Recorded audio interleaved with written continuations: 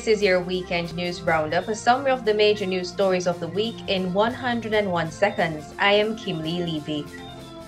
JPS customers will soon see an average increase of 0.7% in their electricity bills. The OUR has granted JPS a rate increase after completing an assessment of the Light and Power Company's annual review application for the year. Newly installed president of the Jamaica Teachers Association, Lasonja Harrison, has issued a call for the government to improve the wages of teachers if it hopes to retain educators in the country. The JTA president says the brain drain will continue unless the government addresses the issues facing educators.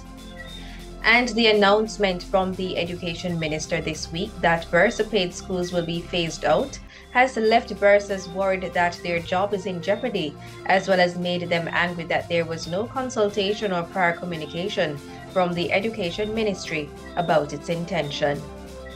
That was your weekend news roundup, the summary of the major news stories of the week in 101 seconds. I am Kimberly Levy. Keep safe and have a great weekend. Love 101's weekend.